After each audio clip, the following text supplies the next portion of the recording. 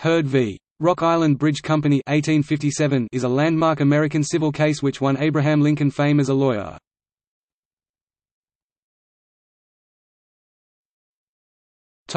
Case. America's expansion west, which Lincoln strongly supported, was seen as an economic threat to the river trade, which ran north to south, primarily on the Mississippi River. In 1856 a steamboat collided with a bridge, built by the Rock Island Railroad, between Rock Island, Illinois, and Davenport, Iowa, the first railroad bridge to span the Mississippi. The steamboat owner sued for damages, claiming the bridge was a hazard to navigation. Lincoln argued in court for the railroad and won, removing a costly impediment to western expansion by establishing the right of land routes to bridge waterways.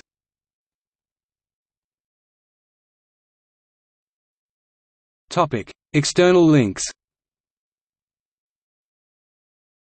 Illinois Periodicals article, U.S. National Archives page.